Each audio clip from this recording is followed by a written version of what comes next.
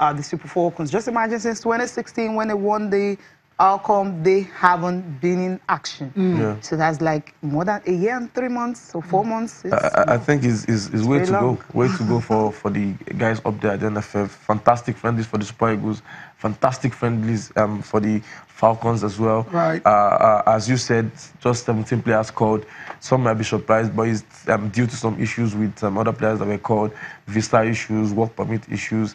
Africa's best player, Sato Shola, will be missing. Shame. You know, and the Sophia Omidiji, we are hoping will be the next Sato Shola. She's American-born, you know, but adopted by a Nigerian father.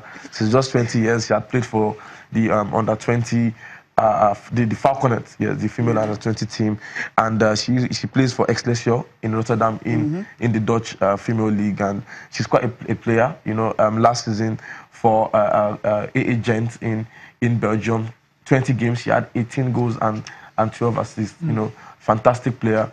And I really hope to see more of her. Yeah. You know, we've not seen a lot of her. She hasn't really had a chance. Two games for the Falconets. When that was test games, right? It wasn't even, she didn't make the final squad. So we are hoping, you know, she might just be the next Aissatou Shola. She couldn't sort out, I think, work permit or visa issues. You know, and there are some other rumors that she wasn't released by a club.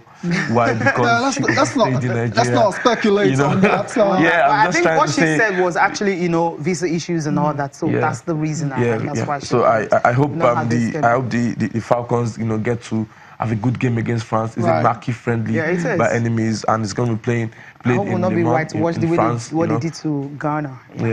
Interesting. But for the lady in question, she's. It's safe to say she's chomping at the bit. She's super excited because as soon as she got that invite, she went to social media to just say, like, I cannot wait. I'm honored to play for the Super Falcons of Nigeria. Perhaps this is the chance that she's been waiting for all these years. Perhaps the new coach will give her a chance, because there's been talks, you know, back in the days of she's too small, too tiny, not as robust and physical as a typical Nigerian, you know. So perhaps this new coach... And she struggled in the under 20 camp as well. She struggled, you know. She wasn't able to compete at the level that her teammates were. Physicality and all that. So well, I think football is more than that. It's all about technique and what you can especially at the world level. At the world level, Definitely. So that's why sometimes when we go to major tournaments, when the energy is gone, what else can you bring in? What else? So I think for her, she actually said that she's honored and proud to have gotten the call-up with Nigerian women's national team, and also for the friendly against France that's coming up on Friday. She said she will give everything she got and then some for the country. She can't wait to actually see it. She can't, as she said, the feeling is indescribable. Honored and delighted to go do battle with my sisters, all deserving and amazing players that I've watched over the years that have all made our country proud. Dreams definitely do come true. Just a small girl from Vegas, with passion for football and green, white, green running through her veins. Every and anybody that has ever believed in me said something positive about me, encouraged and motivated me, and contributed to this. I thank you. Truly no words can describe the feeling, but thanks to everyone. That's how excited she is getting the call-up. Anyone will be extremely excited to play for the national team, and not to forget the top players that were named on the list as well. The likes of Ngozi Bere, Glory Ogbonna, Ritachi Kwelu, Ngozi Obasi, Ngozi Okubi, Okoli, Courtney Dike, Dizapara Anozie, you know, and Esther Sunday. You know, these are well-known names, and I believe against France, even though we are missing a couple of key players, we'll still be able to play to our strength, and I hope for a very good result against France.